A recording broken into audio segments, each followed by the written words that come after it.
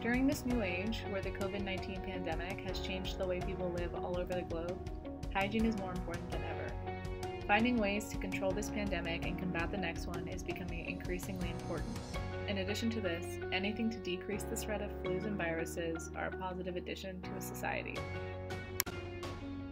An often overlooked, commonly used surface that can contribute to the spread of germs and bacteria are elevator buttons. They are touched by countless people every day, and most of them are probably cleaned far too little. According to the ICT, the level of bacteria measured on elevator buttons is 40 times higher than on public toilet seats. This is disgusting and obviously an issue that needs to be fixed. This gave rise to the idea of a touchless button. The button-safe overlay is our version of this touchless method of pushing elevator buttons. We are creating an encasement to go atop any normal elevator button. This encasement will include a proximity sensor that will sense a person's hand waving in front of it and then activate a linear actuator to push the elevator button without the need of any direct hand contact. This will come with no change to the elevator mechanics, meaning it can be implemented fairly easily and at a very low cost. To go more in depth on the proximity sensor, we are using the Avego APDF9960 device to sense a hand. This video shows our sensor lighting up when a hand is placed in front of it.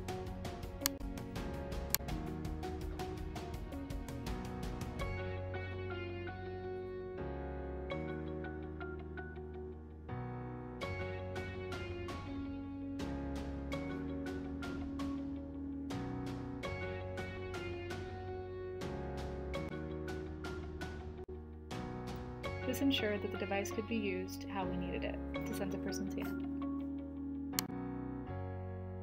The Progressive Automation's micro-linear actuator will service the device we use to push the elevator button.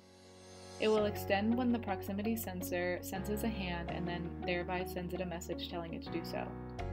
This video demonstrates how the actuator will look when it is called to extend.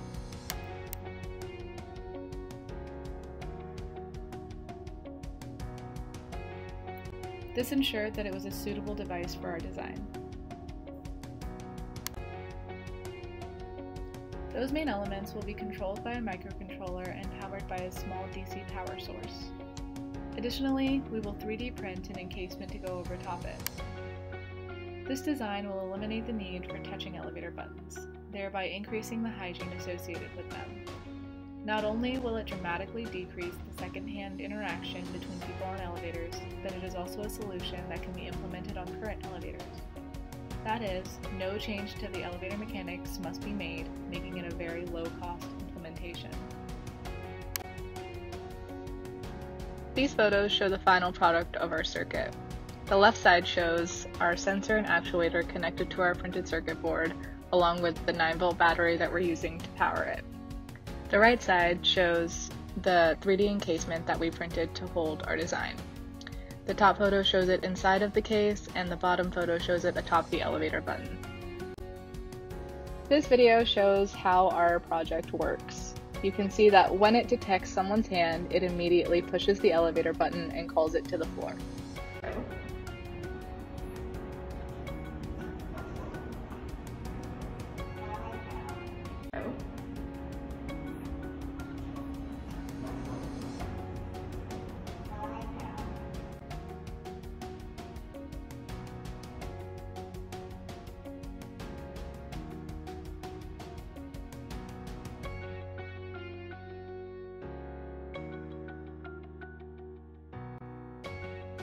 We would like to give a big thank you to Dr. Greg for the design idea and for guiding us through this process. His advice has been invaluable.